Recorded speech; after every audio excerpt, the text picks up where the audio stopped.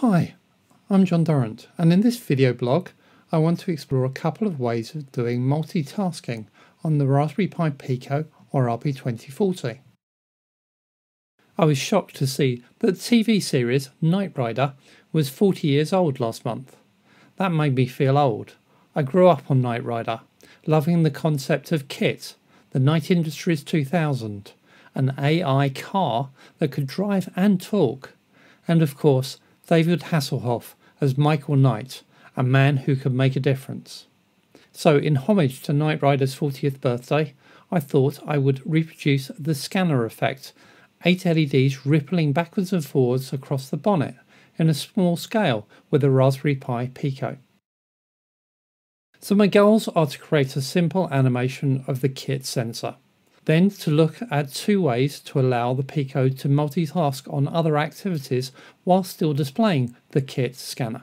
I'll look at a polling approach of cooperative multitasking and using the FreeRTOS library to give us a preemptive multitasking approach. I'll need some equipment for this build: a Pico with the header pin soldered so I can plug it into my breadboard, a micro USB cable for power, a breadboard with some jumper wires for making connections, 9 LEDs, any colour will do, though KITT used red, and 9 75 ohm resistors. I'll also need my build environment for writing code, compiling and flashing the Pico. The 3 project examples I'm going to show today are in the repository RPI Pico Kit on GitHub. I'll put a link in the description below. I'm going to use a circuit that looks like this, basically connecting an LED to GPIO 0 and then GPIO 2 to 9. Each LED is connecting it in the sourcing mode using a 75 ohm resistor, therefore setting the GPIO pad to 1 or high will illuminate the associated LED. I've got a 5mm LED connected to GPIO 0 via a 75 ohm resistor, and then to ground, which I've pulled onto the ground bar at the top of the breadboard. I cheated a little for the other 8 LEDs and I've used a homegrown module. Using 1.8mm red LEDs, you're able to put the LEDs in a perfect line, which is great for this example. I happened to build these, for example, in a Udemy course, so they were sitting on my desk and just looking out to be used as KITT scanner. The module are just resistors connected to LEDs and then to ground, making use of the fact that the Pico pinout has GPIOs connected in banks of 4 with a ground pin just before them, so a 5-pin module works really well. Finally, in my Photo Studio setup, I use boot select to load code onto the Pico, and therefore I have a reset switch on the bottom of the board. If you're new to connecting LEDs or need more on the reset switch, then I have a course which covers these in depth on Udemy called the Raspberry Pi Pico Micro Projects. Link in the description below. Let's write the simplest code to initialize our GPIO pad and ripple through the scanner animation. So our method is to initialize the GPIO pads we're using so they are outputs. Then count up through the LEDs we're using, GPIO pad 2 to GPIO pad 9. Then count down through the LEDs, GPIO 9 to 2. Then we repeat from the count up step. We'll allow the first and last LED to be illuminated for double time to give the scanner a little weight in its activity. So in the code, we use a loop to initialize each of the GPIO pads. The pads need to be first initialized with GPIO in it, and then given a direction, which is out to be able to illuminate the LEDs. I'll set the GPIO pad as low so that we start with the LEDs off. We can use the same loop approach to perform our count up step. We illuminate the LEDs by setting its value as high, then delay a bit so we can actually see the illumination before turning the LED off. Doing this through the loop gives us the scan up direction. Then the down loop does the same thing but with a loop going in reverse. So we can see here we have KITT Scanner working on my breadboard. I just need to build the rest of the car now. Right. Of course, in the example, we haven't used the LED on GPIO 0 at all. That is because we just wanted to simply display the scanner animation. But what if we needed to multitask, to do something along with the scanner? One approach to that I'm calling polling here, but it's more fully termed cooperative multitasking. We can appear to multitask by breaking each workload, like KITT Scanner, down into steps, having a poll function that will perform any step necessary for that workload, then having a control loop that calls poll on each of our workloads in turn. Of course, the workload must not hold on to the control in the poll function, but return as quickly as possible. That means we could not use a function like a delay to hold between LEDs illuminations. I have an approach for avoiding the use of delay in this example. In this example, we're going to have two workloads. Our KITT Scanner will be one of them, using GPIO 2 to 9. Then we'll have a blink or a pulsing LED on GPIO 0. Let's start by looking at our main polling loop. I'm going to encapsulate our workload into two classes, blink and KITT. On construction, I will tell these classes which GPIO pad to use for the workload. Then, in our forever loop, I'll call the poll method on each of these objects in turn. So let's look at the definition of the KITT class. We've already seen that the constructor takes the GPIO pad range as parameter. Also, that we have a poll function. We're holding some key data items too. I'm breaking down the workload into steps, and so we need to know the step we're on, which is the variable x step. Also the number of steps, x num steps. We also need to know what time the last step was executed, because we will only start the next step 100 milliseconds after the previous step was completed. My approach to avoid using delay. So in the poll method, we get the time now in milliseconds. This is the number of milliseconds since the Pico started up.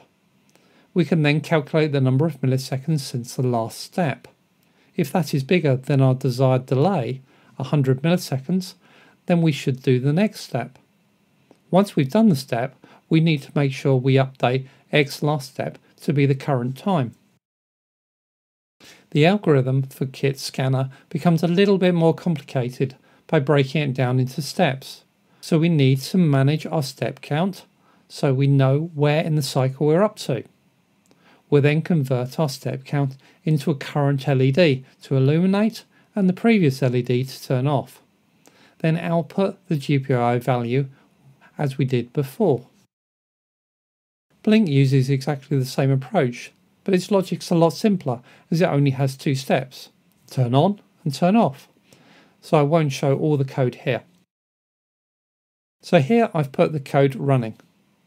The KITT Scanner is working in parallel with the pulsing of the LED on GPIO 0.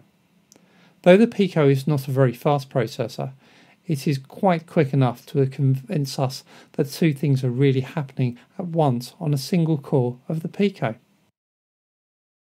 If you're new to connecting LEDs to the Pico and want to know how this works, how to calculate the value of the resistor, or play with some of these other components, then please do look at my course on microprojects on the Udemy platform.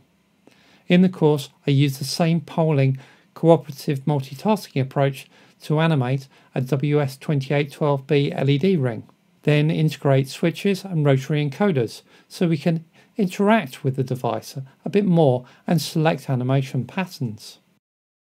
FreeRTOS kernel is a library designed to give our Pico a multitasking framework, so we can run multiple tasks and have them communicate together.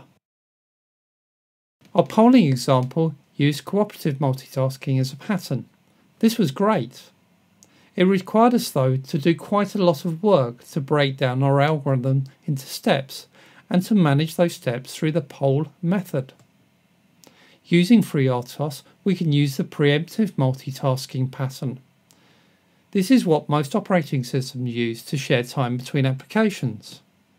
With FreeRTOS, we can allow the scheduler to do the work or of breaking down our workload and switching between the tasks. This makes our code a lot easier to write. So let's rebuild the same example we used for polling using FreeRTOS kernel tasks. I encapsulate my tasks in classes again. So I'm going to define the KITT sensor as KITT agent, an active agent object. Once again, we give it the GPIO range in the constructor. We also define a run task, which will contain our code for the scanner animation. In FreeRTOS, we also need to define how much stacks memory is allocated for this agent task. So I define that here too. Our run task can go back to our original simple KITT scanner logic.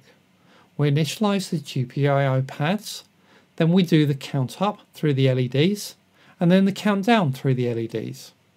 The only difference to this code is that we now use a FreeRTOS function for the delay, vTaskDelay. It's important we use this rather than the system delay function, as FreeRTOS needs to know the task is asleep for a period. Our KITT scanner agent does depend on a superclass which does some magic to get FreeRTOS tasks up and running. This really just gives us a nice interface to be able to start, stop and manage tasks. Our main program will now start up FreeRTOS. Then run a boot task called main task. It is there that we start our KITT scanner and blink task. So actually all the code on this side is consistent across nearly all my FreeRTOS projects. So our main task simply needs to create the two objects, blink and KITT, to then start them as processes. It can then wait forever. The running code for this example looks just the same as our polling example. It was though slightly easier to write, I think. Certainly I had less bugs in the first running version. If you want to get started with FreeRTOS kernel on the Raspberry Pi Pico, then please check out my course on this on Udemy. This not only shows you how to write tasks in FreeRTOS and configure the library, but also how tasks can communicate. So it looks at semaphores, task notification, queues, and message buffers. I'll put a link in the description to the course.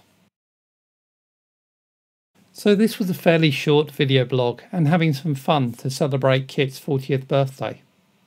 Does that make him a classic car, I wonder?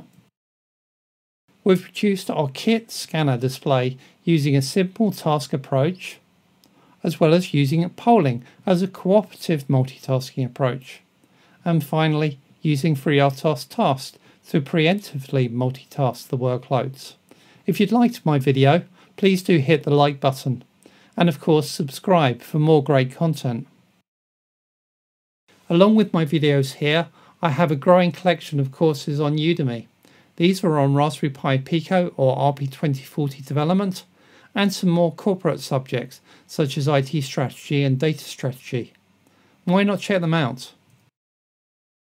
Also look out for my Instagram and Twitter feeds for the updates on my projects, along with my blog at drjohnea.co.uk. I'll see you soon.